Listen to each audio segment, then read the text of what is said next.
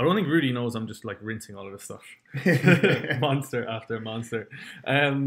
Yeah, so obviously you know Rudy, right? Yeah, I've known Rudy for a couple years now. A new role within the business. Are you allowed to speak about it? Yeah, I think he would probably be excited for me to speak about it. So my listeners will know of Rudy from either my story. He's also been on. Did I tell you he had an episode as well?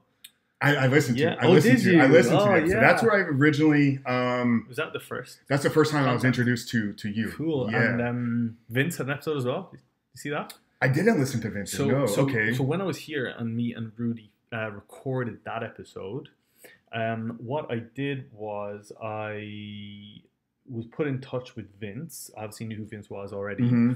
And he said, "Oh, let me connect you. And I was like, okay, cool, awesome. So he put us in contact.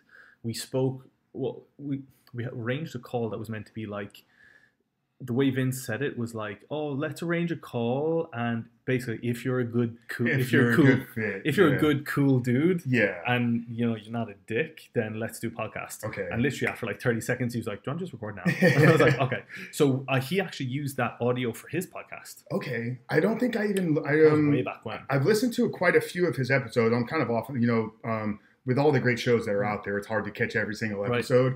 Right. So I don't know if I caught yours, but I'll have to go back and listen to it. So that was back then, and then obviously, dude, from there, it's so funny how things happen because, like, from there, obviously got in touch with Vince, went to Vince's mastermind, or sit in at his mastermind, and oddly enough, if you go back even further, I was put in touch with Rudy from another seminar I was at in the UK this time last year. Okay, and who was that with? Mark Coles. Mark Coles, yeah. And Mark Coles has also been on my podcast. Okay. And obviously I got put in touch with Ben, etc., etc. So, dude, everyone's interconnected. It's funny. Now, is Ben, have you had Ben on yet? Or we were meant to record today, but he didn't have time. So I'm going to catch him another time, and same with Jordan. Okay.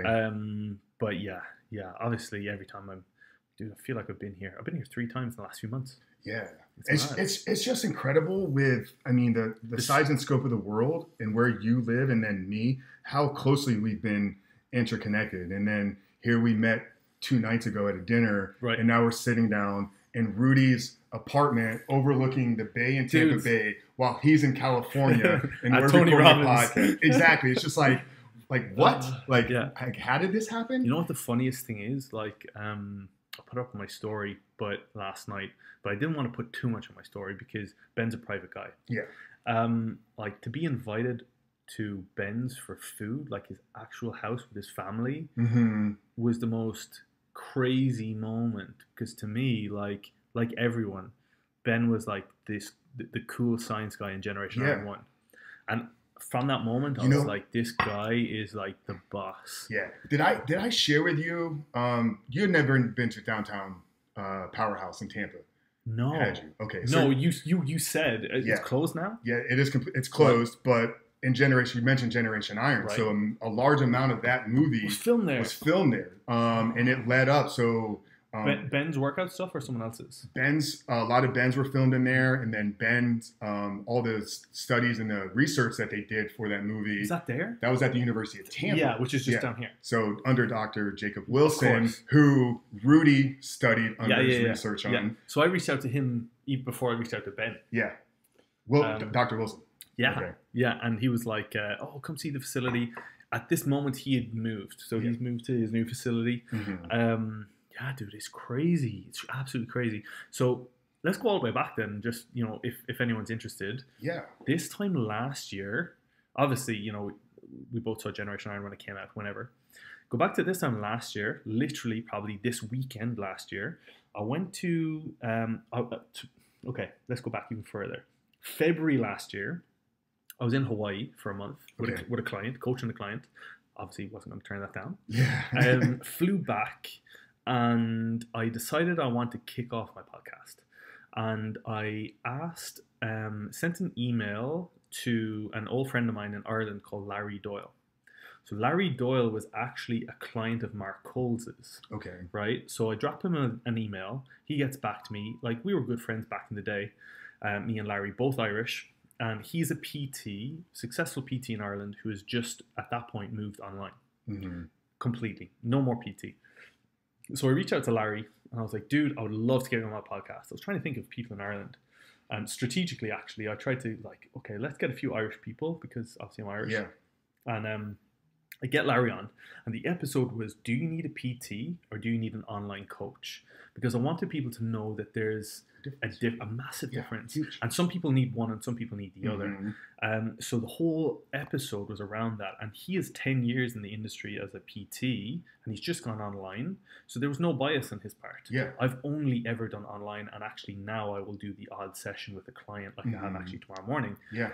So it was good. And to be honest with you, like, we both give our honest opinions and who we feel gets value from one and who gets value from the other.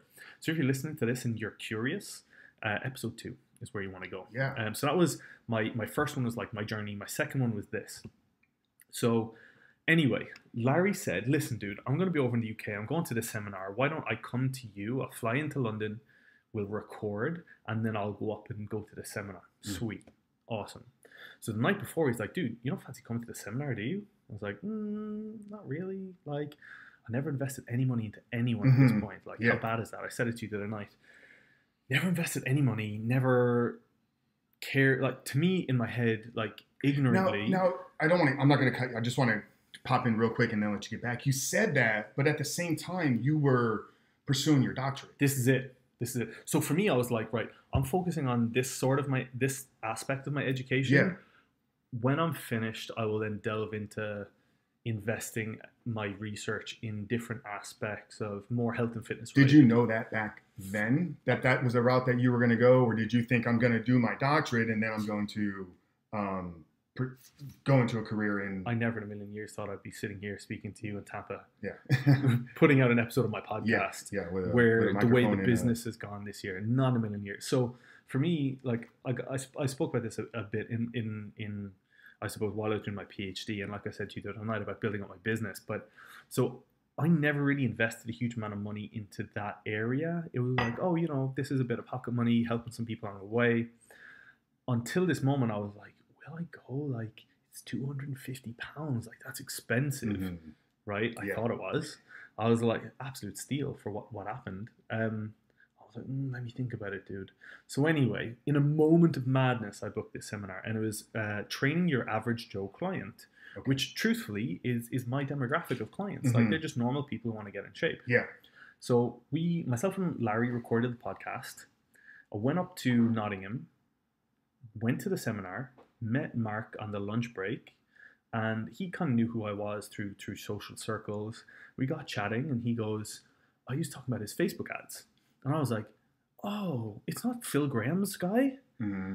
Rudy? And he's like, yeah, how'd you know Rudy? I was like, I don't, but I've seen him. And oddly, I saw Rudy on Phil Graham's story when he was at Vince's mastermind in Tampa last year. Yeah. Just previous. And he was like, why didn't I put you in touch with Rudy? And I was like, oh, dude, that would be awesome. That would be so sweet. So he put me in touch with Rudy. We hopped on a call. Me and Rudy kicked off the idea of the 30-day cover model shred, which you and I are doing going forward. Yep. And then Rudy had loads going on, I had loads going on. So that kind of delayed until it got to around August sometime. And I contacted Ben. I was like, at this point, I'd start investing in people to grow my education, learn more, serve people better. And I got to that point. I reached out to Ben. We'd spoken a little bit before. And I was like, dude, I've never had a coach in my life. If I want to have a coach, I want it to be you. He obviously knew that I had my scientific research. Was he familiar with who you were? A little. Well, I told him. Okay. We'd had some conversations before then, so that really resonated with him. Yeah. And so then me and Rudy kind of were like, yeah, we'll do it at some point. And I was like, dude, I'm coming over. I'm starting training with Ben. I'm in Tampa. Let's get this thing off the ground. And we did. And then I came over, recorded with him. He put me in touch with Vince. Recorded with Vince. Went to Vince's mastermind. Got in touch with Craig Ballantyne.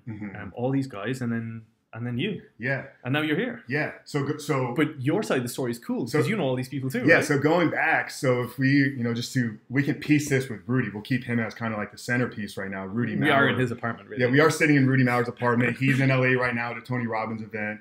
We're honestly not trying to name drop, but we just have some pretty cool mates. Yeah, and it's just a crazy, crazy, crazy story. So while Rudy was at the University of Tampa. So this is pre-broodymauerfitness.com. Right. This is pre-Facebook ads. This is anything going on. So this is probably dating back. I just want to hop in for 2 seconds. So for those of you guys who don't know, listen to the episode with Rudy. Really quick. Rudy was a PT in Nottingham, England a few years ago, making $30 an hour. Mm-hmm. He is now making multi-seven figures on his online fitness business and is now consulting for dozens of entrepreneurs, fitness entrepreneurs all over the world, making multiple seven figures. Yep. So back then. Yeah. So he came to America to study at the University of Tampa. I was doing some work with a few of the researchers. Oh, were you? Doing Wingate testing. Oh, awesome. So I went through a 6-week protocol 3 times a week of minimum 10 or maximum 10 minutes of work. And nothing changed with my diet. Nothing changed with my nutrition at the time. All we did was implement this 3 times a week Wingate protocol. And we had studied and we had measured it. I don't have the numbers. I wish we were going to know about this. Just for people who aren't aware, can you explain what that is? Yeah, Wingate, in my opinion, is if you want to get shredded, this is going to be the single greatest tool to drop fat. As long as you're still eating within some type of caloric. If you're in a massive caloric deficit, you can't do this. So what a Wingate is we're all familiar with a spin bike. So this is going to be kind of like your next level or advanced tier spin bike. So what you're going to do is as you start going, you get cranking, you're literally trying to get that bike going as fast as possible. The bike has been preset at once you hit a particular RPMs that a weight drops. Right. So the minute you hit that RPM, there's going to be resistance that's pushing against you. And your goal, once that weight drops, is to maintain a certain level of RPM. And the weight, depending upon the level of bike that you're using, this is what's amazing at doing at a university, like the University of Tampa, is they have the most advanced, like a $20,000 bike hooked up to a computer. So literally the weight is changing to make sure that I'm maintaining the same RPMs throughout the course of the So the for protocol. those of you who did watch Generation Iron, that's the bike that Ben was on, right? Yes. And if you guys are aware, the 2 people that were beside him were Dr. Lane Norton, who is also based in Tampa, and Dr. Jacob Wilson, who was Rudy's boss essentially when he was doing his master's. Yeah, I mean his educator. I mean, absolutely. And so you were doing that at that time. Yeah, so the University of Tampa had a performance lab at downtown Tampa, which was the gym that I was training at here, which I trained with Ben. He was prepping, just piecing it all together. So I was doing that program outside of the Humans Performance Lab, working with a few of Rudy's classmates and associates. Rudy was back at the university, so we didn't really know each other, but we were connected on Facebook. So once he graduates, I start seeing this kid out and around Tampa posting these pictures with his laptop and his feet up by the pool, talking about all this money that he's making online. I'm like, wait, I know who this kid is. He's that little researcher over there at the University of Tampa. So I started kind of digging a little bit into it, and then I'm seeing all this stuff that he's working with these pro athletes and these celebrities. So I get in touch with Vince, and then I start working under him. I hire him as my business coach. This is January of 2017. So just to introduce Vince, if you haven't listened, listen to the episode with him. Vince Del Monte is one of the real OGs on YouTube, believe it or not. He was really big in the fitness space, obviously still is. Now he's a business coach. So for those of you guys who would have seen my last trip to Tampa, I was at his mastermind where he was helping his 7-figure mastermind. So for those of us who are trying over the next year or two to aspire to turn over 7 figures, not because we love money, but because we want to serve more people and add more value. So you were in touch with him. He was your business coach. Yeah. So I heard Vince. Basically, this was my introduction at that point in January 2017 to really the online fitness space. I have a background in training, multiple certifications since the age of 18. I've been lifting weights since I was 15, worked in gyms. But really my careers have always, or my career, my living has always been made either in a sales position or in corporate America. I wasn't an online entrepreneur until I started a business 5 years ago outside of the fitness space. But just a lot going on, towards the end of 2016 and 17 in my life. I was ready to make a transition, and I knew at that point that the quickest way to get where I wanted to go was to hire somebody that had already been there.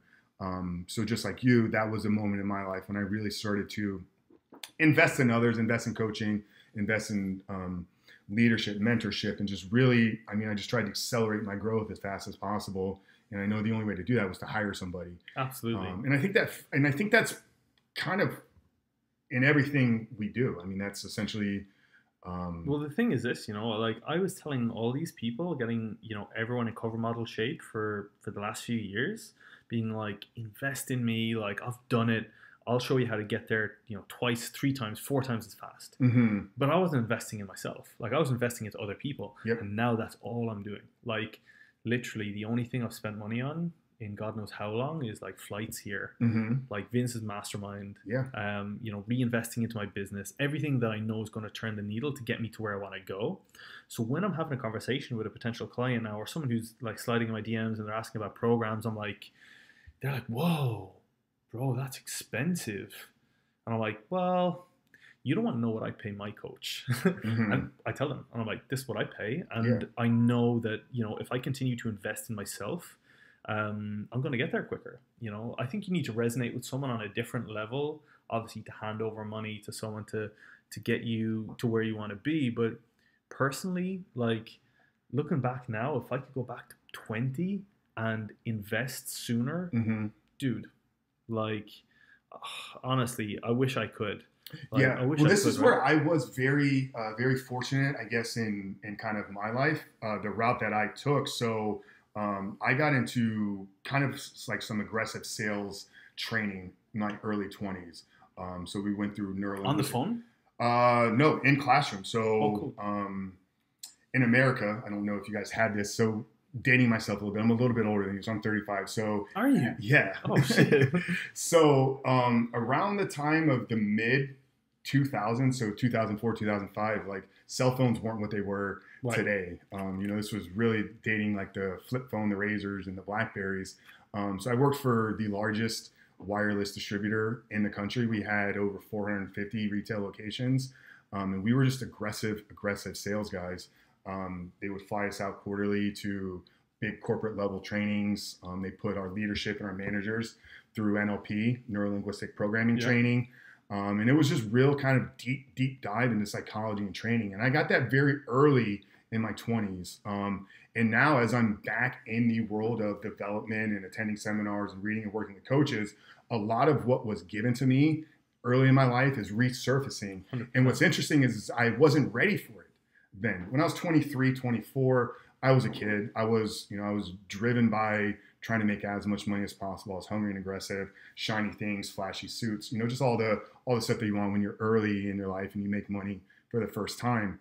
But now where I'm at, it's like rereading some of the books and relearning this thing. It's such a different level of integration into my life. I can actually take them and apply them. Absolutely. Every single day. So I think with the coaching aspect, dependent upon where you're at in your journey, whatever it is that you're trying to go down, whether that's a business coaching or a fitness coaching or nutrition coaching, the level of coach that you seek and the level of price that you're probably going to have to pay is going to be dependent upon where you're currently for sure. At. For somebody like you that's at a top producing business and trying to get to that next level top tier, your coaching is going to cost more than somebody just starting out. For sure. And I think the same applies for physique. So if you're looking to do just your first weight loss, you're not going to get the same coach that somebody's going to be if they're trying to walk onto an Olympia stage. There's going to be tiers and progressions. And you know what? I've been having this conversation over the last few months.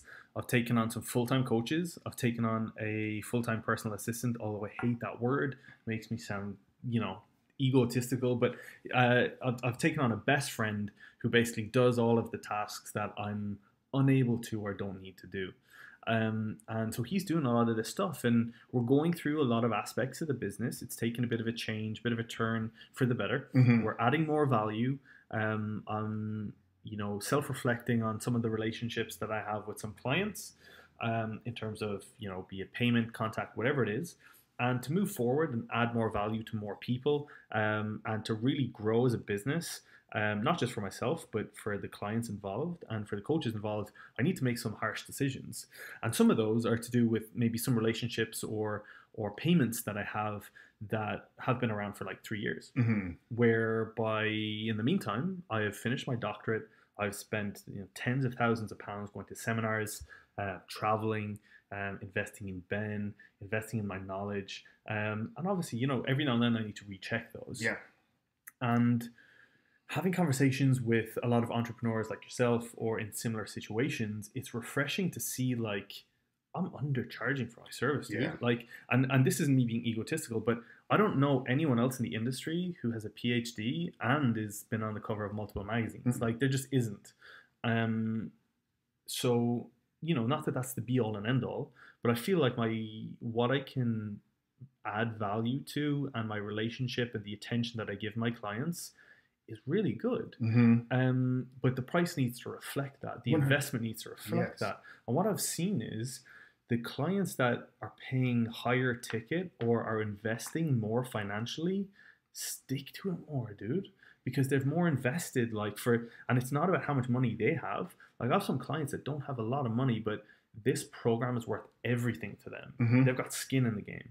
And then I've got some clients that are paying probably below par of what they should. Yeah. And they're not getting the best out of the program. They're not really that fussed, and that's to their detriment. Yeah. Well, anybody that's ever worked in anything that has to do with fitness can relate to this, because even if you're the front desk or you're the cashier at a GNC, you know more than the rest of your family. GNC is a nutritional store here in the States. So if you're that person, that means that everybody in your family is coming to you for free advice. Right. We're air quoting it here. And how many times have you given free advice to your family or to your friends or to anybody that you know? For sure. And then instantly, the minute you walk away, you say to yourself in your head, they're not going to do anything with what I gave them. Nope. The next time you see them, they ask you the exact same question. And it's because they've got no skin. They've got nothing in the game, dude. in it. They've got nothing that they're losing. It's funny. Have you read Influence by Robert Cialdini? No, but I'm about to write that down, bro. Yeah. So if you're listening to this and this resonates with you, write it down. Yeah, also. This is a book that I put on my must-read list for anybody's influence. So in the book, he Robert Cialdini, I believe, is the author. But in it, he talks about actual research that you guys are familiar with horse racing. So they've done true testing on people that the minute you place a bet on a horse, your confidence in that horse has now gone up. You instantly think that horse has a better chance to win. The horse doesn't know anything is going on. That horse, nothing has changed. Nothing has changed in circumstance other than now you are financially invested and committed and you have skin in that game. So your commitment and your attachment to that horse and to that race is now elevated. It's the same thing with any type of personal investment, coaching and personal development. Anything that you invest in and you give your money, you are now stronger attached to it than something else.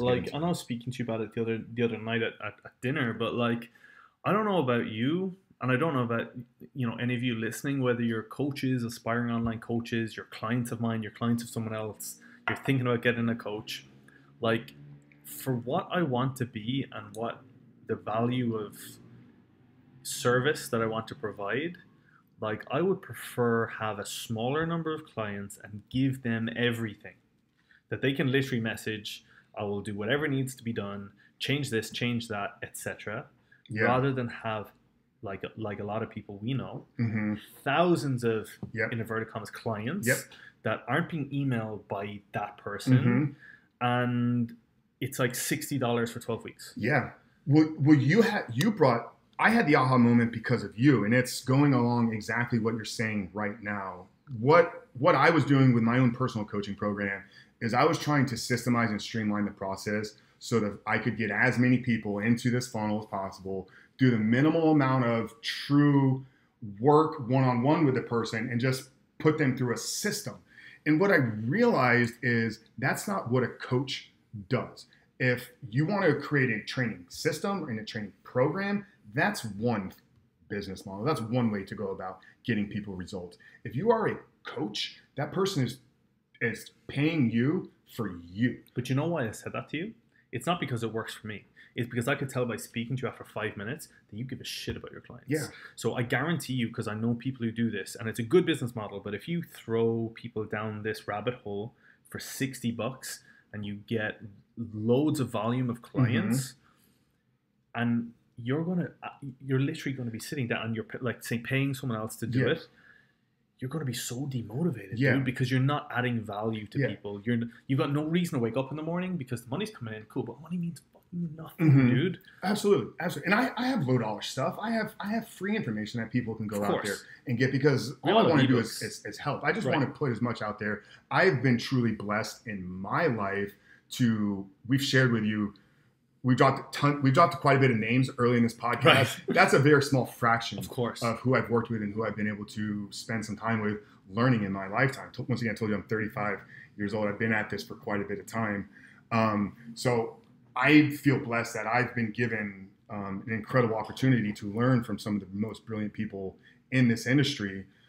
It's my obligation and duty now to pass that information along. Sure. And what I do is I know that the people that I'm learning from speak to a certain level. My goal is to take that information, repackage it, redeliver it, and deliver it to the audience that doesn't connect or resonate with the people that I'm learning from. They want to hear it from me. For sure. And that's really how this pyramid works. I think, in our world, at least, we have the top level educators. We have the people that are providing the research and providing the knowledge, and then giving that to the coaches and the industry leaders, and then they're passing it down to the next segment. And eventually, as long as we keep the information moving in the right direction and we keep passing along the right information, we'll get it to everybody that is looking for it. What I really want to talk about is your personal shift in terms of what you're doing with yourself, dude. So, I mean, we're going back, a few months? Yeah, I mean, this most recent so Frank injured himself, right? And he's in a cast currently. Yeah. So, well, this transformation of mine started prior to this injury on my hand. We talked about our business and we talked about some things that I had going on, and I'm not going to go down a deep hole with some personal issues that I had going on. But dude, we've all been there, mate. Yeah. Trust me. Yeah. I'm not going to throw it out here now, but I think I can pull the trump card on this one. Oh yeah. Well, I don't know, man. This is for my listeners will know my background story, but this is something we can talk about another time. It's actually a conversation that I was telling you I was having with Dr. Shawn.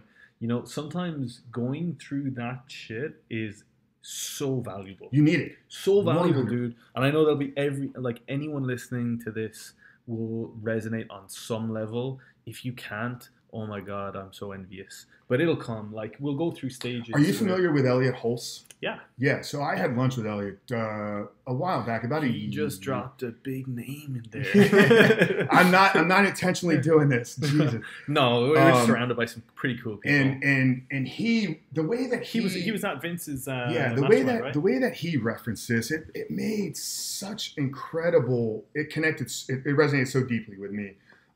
Because if you go back and you follow Elliot, you can see that he's had his peaks, ups, and valleys and downs, and I think we all ultimately do.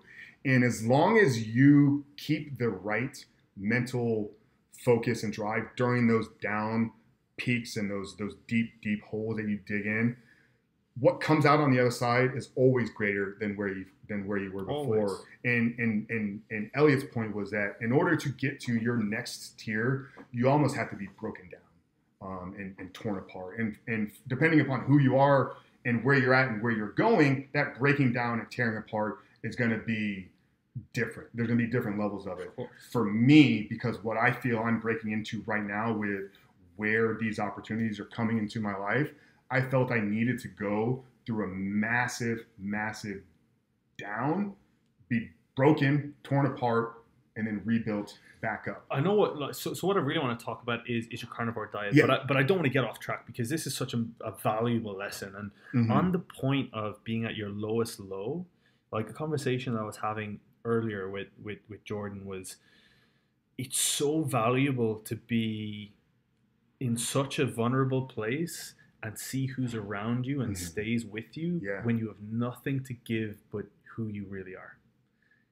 in this day and age, that is so valuable Mm-hmm. because it's so frequent that people are like, oh, hey, bro, let's go on your podcast so I can get some followers. Let's do this. Let's do that. Let's whatever. And it's like, people are just not authentic anymore. And when you find people that are, it's so valuable. And like, when you can go through that shit, see who stays with you and, you know, supports you or invests time in you, it makes you really appreciate the people. Like, even now in the future, going forward, if someone comes into my life, I can identify straight away if they're genuine or not. Mm-hmm.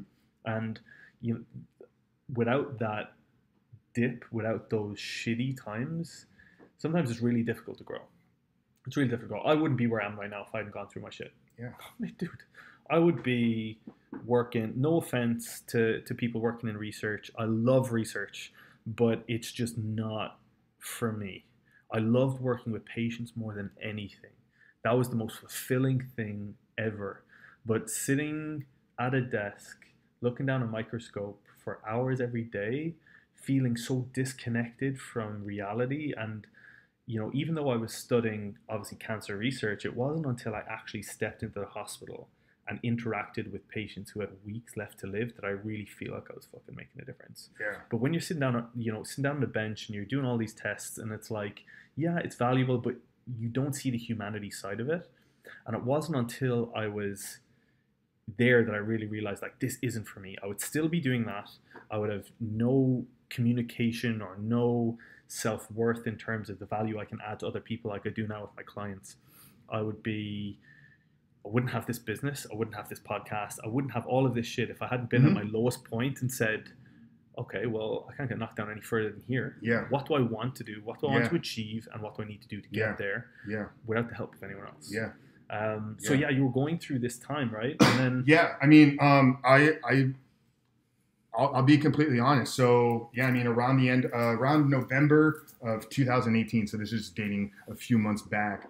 I had one business that was closing last year. November 29th was the day I shut down the business I was telling you about earlier, which was an online ticket brokerage. I was a secondary reseller of concert, sporting events, and theater shows. Anyways, I had that business profitable for 5 years. The turn of 2018, though, it started to burn money. I lost about $45,000 in that business last year. At the same time, my fitness business wasn't really growing at the rate that I thought it needed to be. So through just sheer financial kind of stress and burden, I really just kind of almost threw in the towel completely on both and just said, I'm going to start over. I didn't even know what I was going to do, but I almost said, I'm done with this. Like, I'm ready to go. I'm starting 2019 with the fresh new plate. I didn't know what I was going to do, but I'm not a quitter. And I knew because of the people that are surrounded me, my Christian brothers, my friends, my mentors, my coaches, guys like Rudy, guys like Vince, Mike Westerdahl, Dan Long, Josh Cachadorian. Just if you guys are out there listening, I want you to know that your influence in my life over these past few months has been truly remarkable. So I want to thank you, but I'm not going to go too deep into that. But yeah, so I was at that point. Breaking point, completely broken. Let's say I was broken. And if you guys want to see what that looks like, there's a picture on my Instagram that I posted in early January. Oh my dude. Yeah. This is awesome. But when you see this picture, I think what's important to do is to go back just 6 months and look at me in July of 2018 and look at where I was at and look at first the transformation from where I was in July to that person that was in December, because that was during that moment where I was struggling, I was stressed, I had a lot of negative habits and influences, and I just wasn't living my truest and greatest self. And here is where it got really tough, is while I'm doing this on my personal side, my business is still being ran in the health and fitness. So I'm coaching, teaching, educating, but I'm having this internal struggle with myself, because when I look at myself in the mirror, when I watch like a fraud. a video, I feel like a fraud. I've been there. How can I be a person out? And if you watch my videos and even if you read the content that I wrote during the months of September, October, November, and December, there's a clear change in the delivery of how I speak, in the words that I use. You can see the difference. I can, because it's obviously me and I'm speaking from a bias, but I truly think if you sat down and analyzed some of my videos long enough, you would see facial expressions, tonality is different, the delivery. You're just not motivated. Just everything. Yeah. And it's because I was forcing stuff. I was putting out information because I felt I needed to do it to run my business. It wasn't coming from a point in a place of helping and educating. It was coming from a point of sheer need, because I felt I needed to pay the bills. And that's never a good place to be at as an entrepreneur when you're when you're working out of just sheer fear. Not a good place to be at all. So January rolled around. I decided I wasn't quitting. I wasn't giving up, that this business was going to succeed and Frank Rich Fitness was going to fulfill his passion. But I knew I needed to do something massive, massively extreme, shift the paradigm of my life. So I did all the research I possibly could, and I found the most extreme elimination type diet that I could do. And that was due as well to your injury, though, right? Had you made that decision before your hand? No. So that transformation took place prior to my hand being hurt. Yeah. Right. So you decided to do carnivore before then? I decided to do carnivore before I injured my hand. So for those of you guys who don't know what carnivore is it's a meat-based diet. Anything. So there's a few different tiers, and I want to first come at this with a disclaimer that I am by no means the leading expert in the carnivore diet. I'm going to share more of my personal story. I have worked with clients. I understand enough of it. But from the science standpoint, I want to refer you to guys like Dr. Shawn Baker and some of the other carnivore doctors that are out there. And even look up guys like Keto Counterculture, Danny Vega and his wife, Mara, guys that are much more versed in the science aspect of it. But the carnivore diet is a meat-based diet. So you can consume anything that the original source was an animal.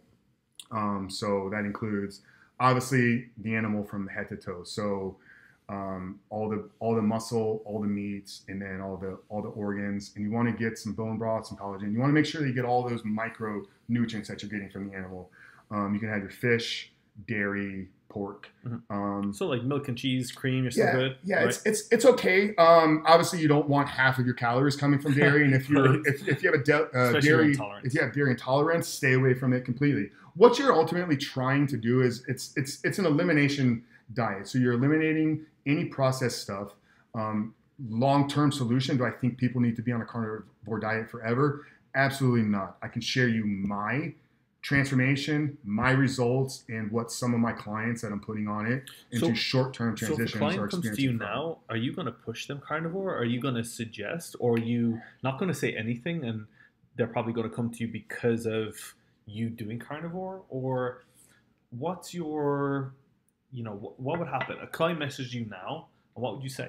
Well, I'm never going to put every client on the same diet approach. So when somebody contacts me, if they contact me regarding the carnivore diet, of course, then that will be the first place that we go. And that's probably because they're going to say, hey, I saw you were doing the carnivore diet. For sure. What are your thoughts about it? But plus that's really niche as well, which is pretty cool as a business standpoint. Yeah, right? Yeah, it really is. But that's not my only market. That's not my only thing that I teach. It's definitely not my strength when it comes to transformation. But if a client reaches out to me in the initial consultation, I'm just going to gather information as much as possible. Mm-hmm. What are they currently doing and where are they trying to go? Now, in that process, if I believe that the introduction of a short-term carnivore diet may accelerate or optimize their progress, mm-hmm.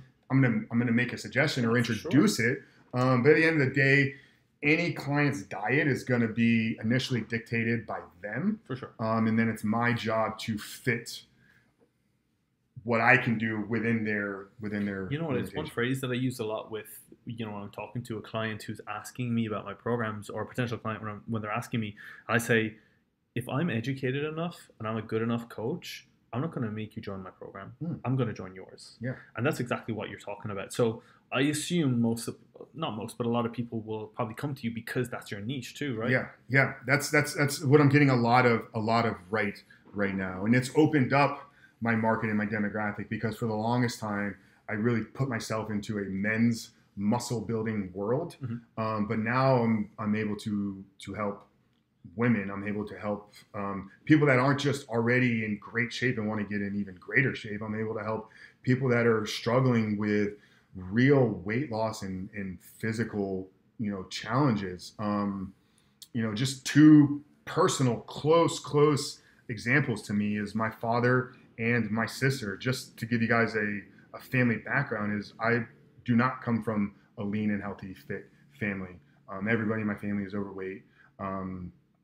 I was as a child, which is why I got into bodybuilding and training at the age of 15. I bought the encyclopedia. I was in the gyms following the bodybuilders around. So when my family started to see my results, first of all, they never took any of my advice for the last 15 years. And I don't know if that's because I was trying to put them on a bodybuilder diet, because that was the world that I was living in for such a long time. But they never wanted to eat, chicken, rice, and broccoli. But when they saw my immediate results, and then when they really saw the change in me, when they saw the growth in my business, when they saw the opportunities that were coming my way, and I'm not saying that, I got a position working for ROI machines because I ate a carnivore diet.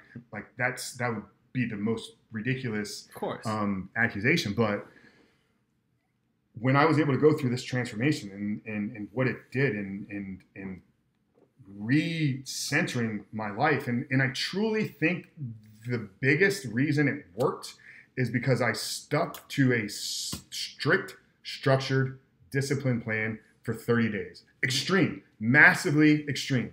I ate only meat. I did low intensity cardio. Did you cheese during that period of time? No. During my initial 30 days, I ate nothing but red meat. Wow. Now that I'm give us some examples, like steak. So during that 30 days, I ate 2 to 3 pounds of ground beef every single day, and supplemented with some bone broth, collagen, to make sure, because I wasn't eating the other parts of the animal, so I want to make sure that I got those nutrients in. 2 to 3 pounds? 2 to 3 pounds of meat every single day, and that's it. That was it. It was 1,900, because it was an 85-15% grass-fed beef. So it was 1,900 to 2,700-ish calories, depending upon the day. And I would cycle those depending upon what I did activity-wise. So I did train every day for those 30 days. So let's just say you're a listener listening to this and you're like, this is interesting. What would you... Let's just say if you were to segregate people who you think could benefit from it, firstly, give us some examples of people who you think could benefit. Benefit from a carnivore diet? Yeah. Anybody that is dealing with gut issues, has problems being regular bowel movements, just completely gut inflamed. Anybody that has joint inflammation. Where I was originally introduced to it was because of my girlfriend has rheumatoid arthritis. Yeah, you were saying. So she's for the past 2 years. Is she doing it too? She did through it, and through kind of our own anecdotal research, we've discovered that it doesn't work for her. So here's what I guess is really the answer to your question is, who is it perfect for? We don't know until you try it. And that's not the answer that I think people want to hear. Well, the thing I say to my clients is this. It's like, I don't care if you do keto. I don't care if you do paleo. I don't care if you do carnivore. I don't care if you do high carb, low carb, whatever the hell you do. If you can stick to it consistently for a long period of time, great. Yep. The reason I actually like it, so here's the thing. I've never done keto. I've never done carnivore. I've never done paleo. Yep. I've never done vegan. I've never done vegetarian. What else we got? There's plenty. Yeah. See, right? I've never done any of these, and I want to try them so that I can authentically say this may work for you. I did it myself. This is what I found. Mm-hmm. And I like the idea of, to be honest with you, dude, I don't know anyone else. I'm sure I do, but I haven't had a conversation about carnivore with anyone else other than you. Okay. So this is pretty cool for me. Okay. Because I'm like, okay, let's go. So see, I guess I'm the, because I did a 30-day like deep dive into it where it's all I was reading, listening to. What I want to know is this. What was your brain function like? What was your sleep like? And what was your digestion like? So you already talked about digestion, but let's go through 3 of those pillars. Because to me, these are the 3 most important things for me in my life. Okay. I want my sleep to be good. Yep. I want my concentration to be good. Yep. And I want my digestion to be good. Yep. Of course, I would love to be 220 pounds with like shredded abs. But these fundamentally, I feel if I can sleep well, I've got good digestion, and my brain function is optimal, I'll be a happy human being. So how did you find those 3? Those are what I'm realizing now are the 3 most important things for me. And it's this transition point in my life where for up until last year, the other stuff was the most important. Right. Being 240, shredded and jacked. Okay, well, I don't think I'll ever be 240 and shredded. But okay, so sleep. So I was never a good sleeper. And if you want to ask Rudy, he will attest to that. So I was never able to fall asleep easily. Right. I was a guy that had to. Do you think it was your quality of sleep or your time that you were asleep, or a mixture of both? It was the inability to fall asleep because during the day I was having to rely so heavily on caffeine because my energy was so inconsistent throughout the day. So as I ate, my carb meals or whatever, as I ate my 4 to 5 meals, my blood sugar was just all over the map. So I was constantly in an elevated state, and then an hour later, I'm crashing. So to get out of that crash, to maintain the level of production that I need, I would drink a coffee, drink a Monster, take a caffeine pill, whatever it was. And then I would go to the gym, or I would need some pre-workout. And then I'd get home from the gym, then I got a little bit more work to do, so I'd have a tea. So you have post-workout carbs and yeah. Well, you do 150 carbs post-workout. You're asleep within 7 minutes. And I've actually timed it. But yeah, so by the time it was ready to go to sleep, I've consumed now 1.5 pots to 2 pots of coffee throughout the course of the day. So it's 10 o'clock at night, and my brain is just racing. Right.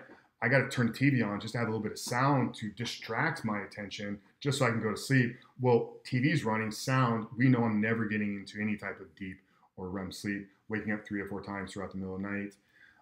So I never in my life was a good sleeper. I now am in bed by 9:30 every single night, except when I'm working for Rudy at 11. So I'm in bed by 9:30 and I'm up by 4:30 without an alarm clock, and I sleep straight through. Wow. And digestion is, you're saying, is optimal, right? So yeah. So what I do want to note though is that if you decide that you're going to do this, there will be a transitioning point for you. Yeah. What you have to realize is you're essentially changing your entire gut microbiome. All the bacteria within your gut over these 30, 60, 90 days is going to be completely different. So the initial phase, you're going to experience a little bit of I guess loose stool, to keep it classy here. But yeah, so the first few days, and I've had people that were concerned because I didn't, I guess, really explain it at the beginning. But that will all bypass within a week or 2. But after that, digestion is on point. You do pass much less because you're consuming much less food, and your body is using the majority of what you eat. I mean, if that, I'm sure we can all envision what I'm talking about. And for me, brain function. So transparently, the one thing that I have tried is that worked really, really well is intermittent fasting. Okay. Now I don't throw that. To be honest, I don't even say that I've done that because not that I want to hide it. I just don't want people to feel like they need to if they join my program. The reason I did is because when I used to intermittent fast and have my first meal at like 1 p.m., I was functioning optimally for those fasted hours, brain function wise. And what I've realized is even then I would have a protein fat first meal, Mm-hmm. a protein fat second meal, and I would backload all of my carbs around my workout Carb period. backloading. And what I was finding was that my brain function on protein and fats or fasted was so much better. Well, that's why the keto diet is now become the trend and the biggest thing in weight loss and dieting these days, because of the cognitive benefits of it. So brain function on a carnivore, all you have to do is realize that when you go carnivore, you're going keto. For sure. I think Rudy and I, sure. unless you truly screw up your macro calculations and don't eat the fatty meats that you should be eating, because this is a meat diet, but it's not go eat chicken and lean meat. You want your fatty meats. So just to make one thing clear, unfortunately, people have this misconception that no carb is keto. That's not the case. To be in ketosis, technically, I've spoken about this on an episode before, means that your fat content needs to be high. Mm-hmm. And your protein is generally not as high as you think, because protein can actually knock you out of ketosis. Mm-hmm. So generally speaking, when you are doing a carnivore diet, it is highly likely that you're in ketosis or that you're keto. So these benefits will apply. Yeah, well, your protein can be higher on a carnivore because well, it kind of needs to be, because you're not getting the trace carbs, and you're not getting the carbs that you're getting on a keto diet. Mm-hmm. And then I also think if you're training at a high level and you're strength training and you're doing some high intensity work, then once again you can get away with a higher protein intake. And here's an interesting result that we're getting with some of my clients, that we're dropping their total calories, mm-hmm. but because they're increasing their protein intake, even in a caloric deficit, they are seeing a gain in body lean mass. This happened with me personally, mm-hmm. and this is happening with a handful of people that are following this protocol as we speak. Sure. I was speaking actually last night at Ben and invited us over for dinner, like I was telling you earlier, and Danny Vega was there. So you spoke to Danny, right? Do you talk about carnivore? We spoke about we spoke about keto, and that he's basically doing carnivore in a way. Yeah. And it was funny because he was talking about, Danny was the first guy that I knew that did carnivore. Right. Yeah. So he was talking about it last night, and one of the things he was saying was that his body is so receptive now to staying in ketosis that he can actually have a decent amount of carbs and still stay in ketosis over a shorter period of time.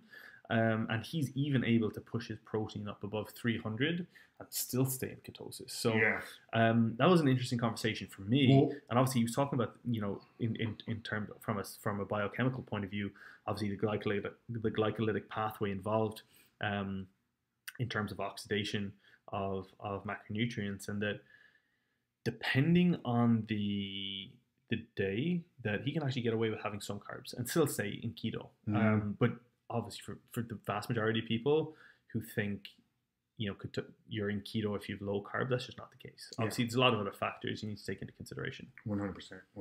And what I'm really looking forward to is, because yes, I have had this injury now. This is 4 weeks. I had a hard cast on for 3 weeks, and then I'm in a soft wrist cast for 1 week with 2 more weeks to go. So this will be 6 weeks without really pushing any level of intensity when it comes to training. You said you're doing some lower body. I am doing some leg training. So actually, this is something I want to talk about, just, while it's arisen. Yeah. I'm sure there'll be people out there who at some point are going to be in a similar situation. Mm-hmm. So, you've broken which? I dislocated 3 metacarpals in my hand. Cool. So I've broken 2 of mine. Okay. So I know kind of what it's like. Yeah. But there's going to be loads of people out there with injuries. Let's just say a hand injury, because mm-hmm. to be honest, that's a really tough one to have. Mm-hmm. Like you said, you can't hold anything. Yep. You can't hold a bar. You can't do much leg workout. You can't do much leg work. Yeah. You can do some.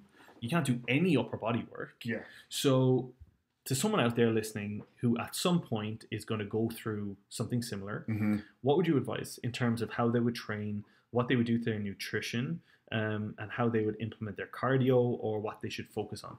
Yeah. Training wise, the first thing I would do is I would be prepared to not, depending upon your injury. This was kind of my mindset, is I was okay if I did not have what I would consider a good workout mm-hmm. for 6 weeks. I was okay with that. You need to be. Yeah. This is not something I've done in a long time. I think I shared with you. I've, for 15 years, have, if I needed to produce more results, I just poured more gasoline on the problem in every area of everything.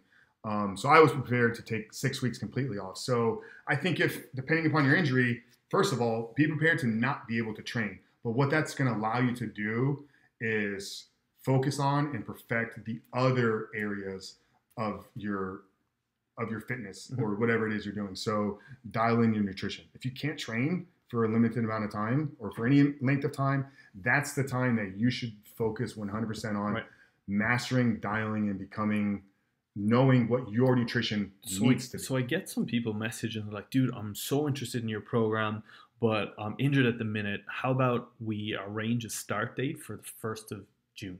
And I'm like, dude, if you're injured right now, this is when you need my help. Yes. Or people who are traveling. Oh, I'm traveling for a while and I want, afterwards I'll have 12 perfect weeks. No, you won't. Yeah. You will never have 12 perfect weeks. Yeah. If you can nail it now and get help with the fundamentals while things are, here, there, and everywhere, it's easy afterwards. You brought up Danny. I may hire Danny the minute I can return to training. Awesome. Because he's a lovely guy too, right? I love Danny. I love his wife. I love the kid. Like they're awesome. Like Maureen and my girlfriend Stephanie are super close. But with where I'm at right now, with running my business and then being a part of this agency, I don't really have the time to worry about what you're doing, what my training is, what my nutrition needs to be. So as we've been speaking all podcast about hiring people that are above you or at where you need to be, Danny, in my mind, is definitely levels ahead of me from a carnivore training and performance standpoint. So let me hire that coach to take care of that part for me so I can focus on the things that I need to do. So yeah, if you're out there and you're at that point in your life where you're in your season of work or season of grind, or you're just overly busy, now is the most important time for you to seek out that coach or that mentor in the area where you need the help most. For sure. And digestion wise, you said you're so much better now. So much better. I've had a few days off, I guess, so to speak. In the 30 days I didn't. I was 100% dialed in. So just playing devil's advocate for a while. Yeah. One thing that I've realized when in any form of diet, no matter what you do, if you eliminate X, Y, and Z from your diet, you have a higher probability of your body rejecting when you implement it back in. Have you found that? And if that's the case, what have you done to negate that? So for example, if you were to have like a ton of carbs now or a huge amount of dairy, your body would probably reject it, right? Me personally, I'm going to do okay, I think, because I've been a competitive bodybuilder. So I've gone through this whole, I'm going to diet for 20 weeks and then I'm going to eat, 15,000 calories in 2 hours. I'll be honest, my body just does not like dairy. Yeah. So from a younger age, I would have eliminated a lot of dairy from my consistent diet because it didn't agree with me. I just felt like my digestion was subpar. Yeah. My skin wasn't great. So piggybacking off of that, here's where the carnivore diet can work for anybody. If you want to identify what foods your body does not respond well to and you're willing to invest the time to go through a process of learning that, this approach is going to be the one you're going to want to do. Eliminate everything, go carnivore only for a short period of time, minimum 30 days, probably closer to a 60 to 90 day period. So now you've given your body the length of time to get everything out of it that's been building up inside of there for however long you've been eating whatever diet it is that you're eating. And if you're listening here in the States, chances are you've been eating a poor Western diet for the majority of your life. So go through the process of the elimination. Now, through your reintroduction phase, this is where you're going to either succeed and you're going to come out on the end of it knowing exactly what foods you can, should, and will be eating, or you're going to mess it up because you're going to go from eating only meat to eating everything all at once. So the process needs to be foods at a time, 1, 2, 3, 4 food groups at a time. So your reintroduction phase, if you go from carnivore, the next phase you want to reintroduce is just your other types of healthier fats. So carnivore, now you want to transition into maybe more of a whole foods based keto type diet. Now you can transition into maybe adding some fruits or some other types of carbs. So now you're looking at more of a Paleolithic approach. So you're kind of going through this progression where you're adding macros to where eventually you've gone through enough reintroduction of foods. You found some foods that don't work well for your digestion, so you keep those out, and then you find the foods that work really, really well for you and you can maintain throughout the day. Then what you're going to identify is some foods that are like your superhuman foods that you perform best in the gym, that are your foods that you eat when you perform best for focus sessions of work, or maybe the foods that are going to help you sleep at night. So your goal is, at the end of this process, is to ultimately find your diet, your specific diet. What foods do I need to be eating, and when and how should I be structuring my meal plan? Yeah, for sure. That is my vision with where I'm taking my clients through my coaching program. Wherever you come in at, if you come into this body rebuilding program that I'm developing, where I help guys take control back of their lives, and in 6 months being the best shape they've ever been in. Our goal at the end of that 6 months is for you to know exactly what your nutrition needs to be. Right. Your superhuman nutrition. Will you take people on for a minimum of 6 months? Have you a minimum period generally? I have not. I have not integrated that yet. So Frank put a pretty cool post based on our conversation the other night at Food in Vince Almonte's mastermind, along the lines of adding in like a group call. Like for some of you guys who are listening who are a client of the business, you will be well aware of our group Skype program or our academy program, depending on the level of entry. Talk about that. So that's something you're going to implement in. Dude, it's so valuable, you know. Well, I touched on it earlier when I was talking about, my own coaching program. I was so focused on building out this process and system through a coaching app. I wanted videos with me teaching, with me actually coaching guys, and then just all these perfectly... no one-to-one contact. Right? Yeah. It's so minimal. Yeah, right? But after our conversation with you and you're telling me about these calls and the connection that you have with people, I had this aha moment. I know you guys listening, this is your first introduction to me, but I feel one of my greatest strengths is my ability to teach and educate and deliver a message verbally through a podcast or through a video. So after dinner, literally I had about a 35-minute drive home that night. Stephanie and I are having this conversation, my girlfriend, and it's just that moment that not only were my clients not getting the results, but it's because I was under delivering. I was not showing up as the coach. But you know what the thing is, dude? Like, it's not that. So there's so many coaches out there under delivering because they can't be bloody asked. You're under delivering in what you were doing because to me, you're frustrated because you want to give all this, you want to give them this attention. Yeah. But if you follow a low ticket program, it's impossible. Mm-hmm. So, I'm so glad because you resonate with me on a lot of levels that I was getting so frustrated that I wasn't having enough contact. Yeah. That I've done a few things. I've taken on a coach so they can give the value to those clients that they need. Mm-hmm. And then I've leveled up my value and what I offer my one-to-one clients by putting them in a group. Yeah, well, it gives people options. And I know you have a lot of coaches that listen to this podcast, correct? Yeah, for sure. So if you guys are out there and you're thinking like, am I charging enough? Do I need to drop my prices? Do I need to lower my prices? Should I up my prices? Just sharing my personal experience. I took a client that had been paying me $100 a month. And what contact were they having, just for reference? They got app-based workouts. They got messaging with me through the app, and they got email contact once a week. Cool. Very minimal, very minimal. But still what I thought was a great service, but it wasn't anywhere near what I was able to give her. So after speaking with you, put something brand new together. We're now transitioning to, if you're going to work with Frank Rich through our coaching program, you're going to work through video coaching, Skype, Zoom, and I also have a messaging app. Awesome. That is video-based messaging. So what is it now that you're pricing that at? That's $500 $500 a month. Cool. Yeah. To work personally with me. Dude, if you still want to work through the app-based training, that is available. There's coaches that communicate and deliver that service. And then the coaches and I have weekly clients for sure. meetings to where I'm still brought like up to speed on what's going on, and I have a little bit of insight and a little bit of feedback. But the real one-to-one connection, I think, is my greatest value to people. And the Skype gives you that. You know what I mean? Like, so for me, like I was saying, when I was doing my doctorate, I only had 1 day a week that I could really give everything to this part of the business.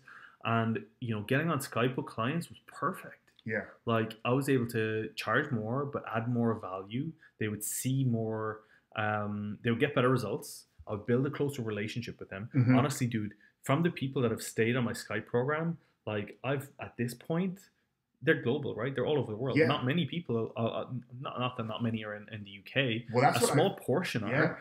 And I've met like 80% of them. That's awesome. I'm meeting a guy tomorrow. Well, yeah, I saw some of your pictures while you were here in Tampa. And that's just awesome. I got a client in Utah. She's opened up her house. She's like, if you're ever in Park City, but you know what, dude? Like, if your coach is emailing you, first of all, you don't know it's your coach. Secondly, all you see is like frankrich69@gmail.com. Like, you don't have a personal connection other than this is your email address and this is the information you've got thus far, and this potentially is your progress photo. Yep.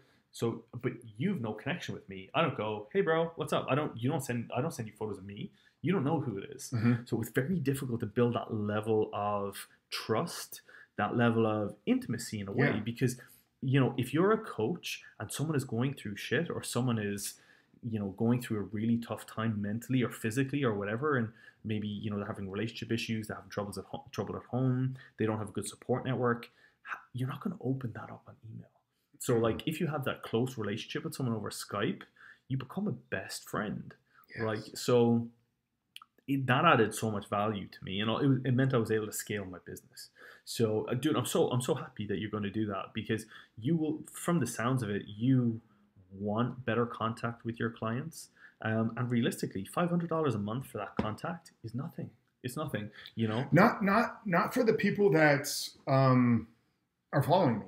That I'm trying to reach. Well, the thing is this, like, if you're, let's just say for 12 weeks, you're charging, $1,500 or $1,500 a month, $1,500 for the 12 weeks. Like, if someone goes, oh, well, I can get a meal plan online and I can get a training program online. It's like, that's not what you're paying for. You're paying for going from A to B and getting an amazing transformation under the guidance of a highly knowledgeable individual in this area, in this field. Yeah. You have that accountability. You have that level of contact. You have that level of trust. If you put that into perspective, it's madness not to. Well, how much did your education cost you, dude?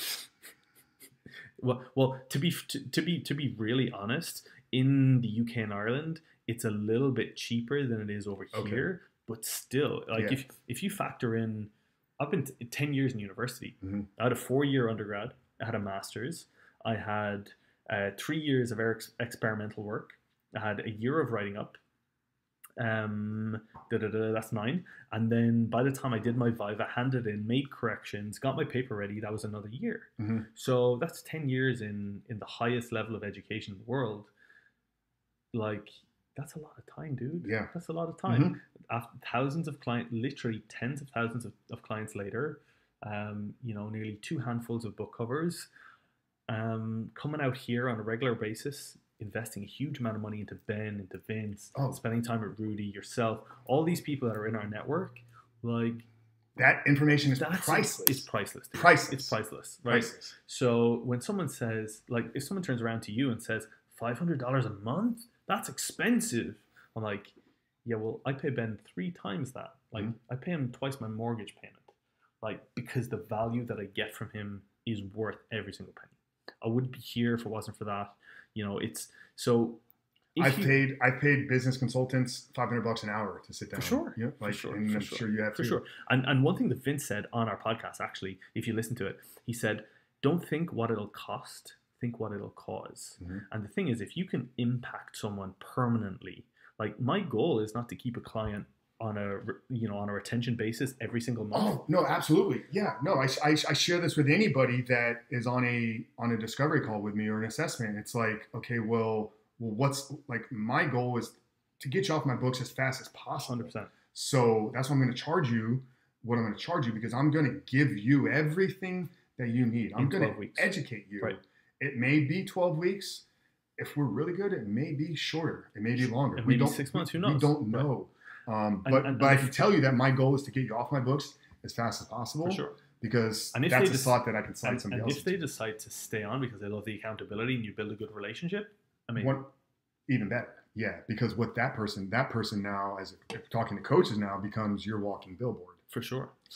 And at the end of the day, you want the best. Like sometimes, a lot of the time, I want that transformation more than they do. Mm-hmm. And that's when you need to have a conversation with them and say, listen, do you really want this? Because I really want this transformation. So when someone messages me and I'm like, I can help you, I'm telling you I can help you, I'm not just saying that because I want to take their money. I'm saying that because I know I can help them. I know they can be an amazing transformation. And if someone comes through and I know I can't, that's on my head too. Yeah. Right? So you need to be honest. You need to be transparent. And yeah, dude, it's awesome. I'm excited to see how things go. Yeah. Well, just real quick, you mentioned, your coach Ben. It was partially you sharing. This is Ben Pekulski, by the way. Yeah, it was partially you sharing with me what you were paying him. Mm-hmm. That was one of the motivations for me to up your price. To up my price. 100%, dude. I'm like, if he can charge that, like we can charge a third of that. Yeah, for sure, mm-hmm. for sure. Yeah. And yeah, I mean, admittedly, I still charge less than I should, for sure, 100%. So that's something I need to reflect on, and it's something that over time I'll become more comfortable charging more. But that's a progression, and that's for another day. Yeah, that's for another day. Mm-hmm. For the last few minutes, dude, I want to ask you a few specific questions. Give me throw them at you. Is it a rapid fire? No. I wasn't prepared for this. No. You know what I should do is I should get some really awkward questions to like throw. You don't have like a three, or like you don't have like your thing, or for a few people I was like throwing random questions at people. I did this one episode with this really good friend of mine, and I'd lined up, like I knew him quite well. He was an Irish guy, and I lined up the most awkward questions that I can ask him, but ones that I knew he could handle. Yeah, like really touchy subjects. Like, what are your thoughts on this federation? What are your thoughts on steroids? What are your thoughts on sleeping with a client? All of these things. Okay. But they were really, really good answers, and it opened up a lot of questions in terms of a lot of thought-provoking conversations. Yeah. I'm not going to do that, but a few things. Firstly, loads of people are asking me about what is going on with my 30-day cover model shred. So I want to introduce you on this one. So you've come on board. We kind of briefly spoke about it with Rudy as part of ROI Machines. Mm-hmm. So you are one of the project managers, right? Yes. So the 30-day cover model shred that I'm releasing is in collaboration with Rudy. And obviously Frank's going to be a big part of that going forward. Mm-hmm. So hopefully in the next few weeks, the reason I launched it on January 1st and it did really, really well, I pulled it back because there were a few things that I really wanted to integrate.